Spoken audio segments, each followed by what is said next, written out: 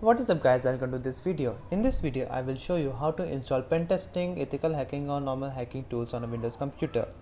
Now you have three options. The first option is to use dual boot, but in this option you will lose most of the functionality as you will have to install Windows and Linux operating system side by side on a computer, and you will have to choose either one of them at the time of startup. The second option is to use VirtualBox. By this process, you will create a virtual environment inside Windows computer in which you will run the Linux operating system, which is designed for pen testing like Kali Linux or some of like those. The third option and the best option according to me is to use PentestBox. What PentestBox basically is, it is a compilation of all the pen testing tools under one big package compiled for Windows. Now, if you have used any of the pen testing tools, you might have noticed that most of them are cross-platform Java applications or scripts. Now, what this PentestBox basically does is it compiles all of them into one package so that you can access those tools through command line. Now, to download PentestBox, you will have to go to Google and go to this website pentestbox.org. Now here you will get a straightforward download button. Now this website is having no spyware or malware whatsoever because this is an open source project, and here you will have to click either of these download links. Now there are two major options. The first is only PentestBox and the second one is PentestBox with Metasploit. The major difference between those is that PentestBox with Metasploit is having a Metasploit tool in addition. If you guys have already done pen testing before, you might already be knowing what Metasploit is. Metasploit basically gives you an access to other computers which are already compromised, mostly like Windows computers, and if you compromise any of the computers, you can gain access to those computers also through Metasploit. But for the beginners, I would suggest that you guys stay away from Metasploit because it is a bit tricky to set up and learn. So for you guys, I would prefer to download PentestBox. Now here are two options to download PentestBox. The first is direct download and the second is torrent download. Now direct download option will take you to the SourceForge website, as this is an open source project. Then the SourceForge website, you will get the download link of the software in the form of exe. Now here you can see the download is about to start. I had already downloaded before, so it is giving me to continue the last download, but here you can see it is about 1.76 GB, so it is a pretty big file. It will take a bit of time for you to download.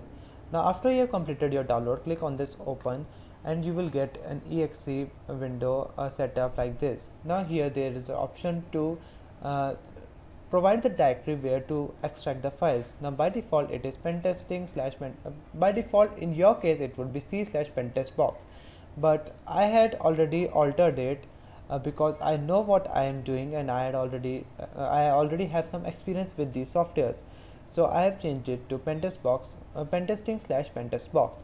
Now after you have finalized your directory, click on extract, but I highly recommend that you don't change the directory. Use the default directory, that is c/pentestbox. Now once you have extracted the software, it would look something like this. This is the main software. You can start the PentestBox either from pentestbox.bat or pentestbox.exe. Now I would suggest starting from exe. Now once you have started, you will be presented with a pretty nice command line interface where you can use all of your tools like SQL map and other tools like nmap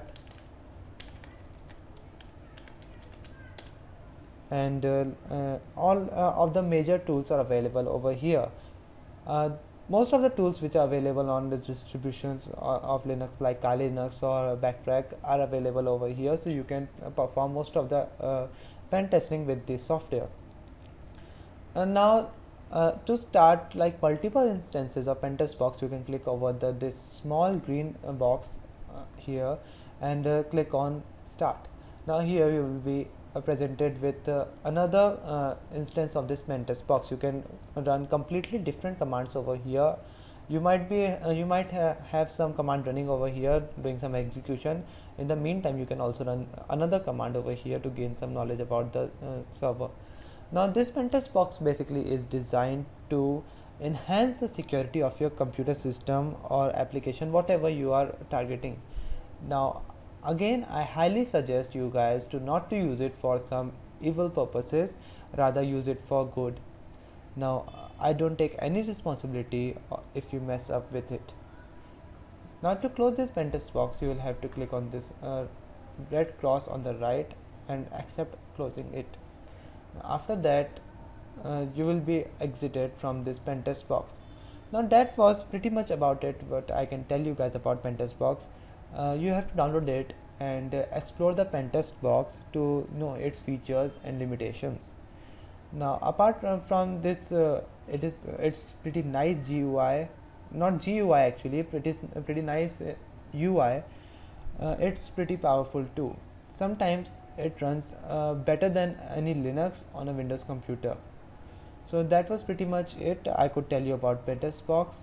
Hope it helped. If this video was good, you liked it, then please press the like button. Also subscribe to my channel, as I will be uploading more of the videos like this. I upload mainly technology videos, vlogs, and the videos like just I had shown you. So yeah, that was about it. I'll see you guys in the next